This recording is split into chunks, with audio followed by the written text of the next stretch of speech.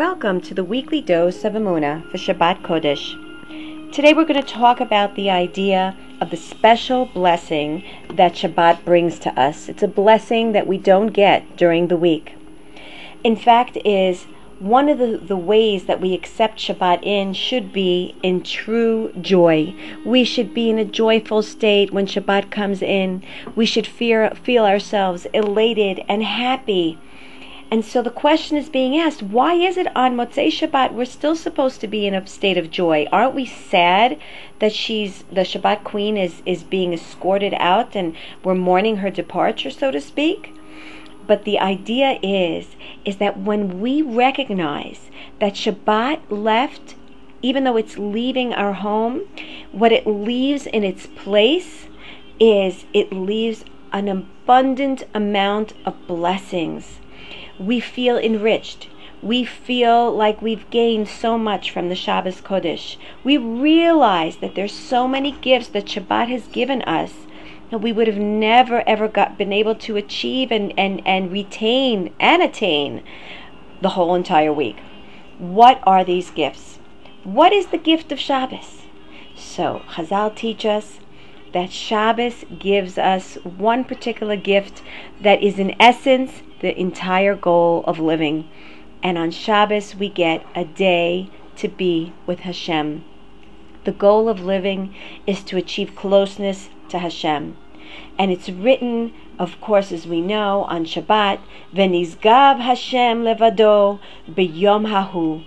It's written in Sefer Yeshayahu that we remain alone with Hashem on Shabbat Kodesh. We are alone with Him. It's a one-on-one encounter with a Kadosh Baruch Hu.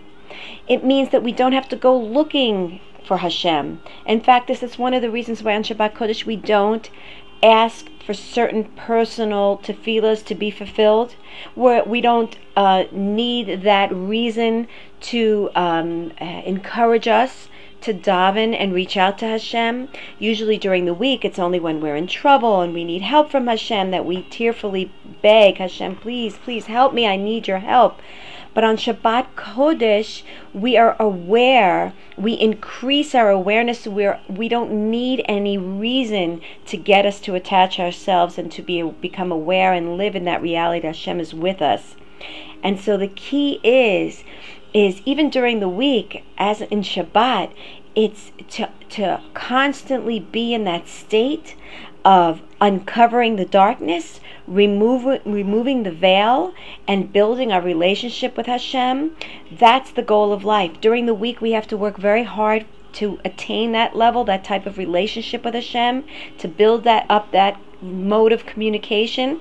And yet on Shabbat Kodesh, again, it doesn't matter. Even if a person doesn't feel it, even if he doesn't feel the intimate closeness, he in fact is in, so to speak, a Beis HaMikdash.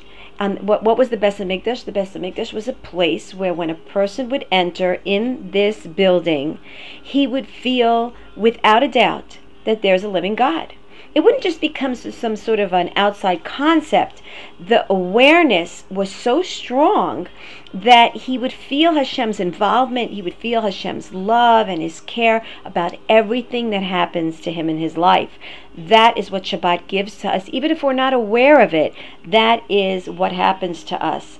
And so even though we may feel so enveloped in darkness, and we don't feel that on Shabbat, let's remember that it's kedai ma'od. It's very, very much worthwhile to invest as much effort as we can in peeling away whatever layers are stopping us from being able to have that intimate, personal feeling that Hashem, yes, you are definitely here. Yes, Hashem, you are definitely doing everything for my best. Yes, Hashem, you are not abandoning the Jewish people. You are 100% have not forsaken us. You are with us, and I want to find you, Hashem. I want to find you. Be'ezrat Hashem, on Shabbos Kodesh is the time to want to feel motivated, to have that sense linger on the entire week. And then Be'ezrat Hashem, when you truly seek out Hashem, you will surely, surely find Him. Not only during the week, but also on Shabbat Kodesh, when that in itself is given to us as a gift. We don't even have to do anything. We're automatically embraced by the warmth and the presence of Hashem if we could just peel away those layers a bit. Be'ezrat Hashem, let's work hard. Let's really do whatever we need to do during the week to invest every moment that we can, to count down the days, to be able to achieve that sense of closeness with Hashem, and then feel that even as Shabbat leaves us, we can feel the sense of closeness to Hashem that was left behind, and we can take that and that will give us the koach for the rest of the week to come. Have a great Shabbat.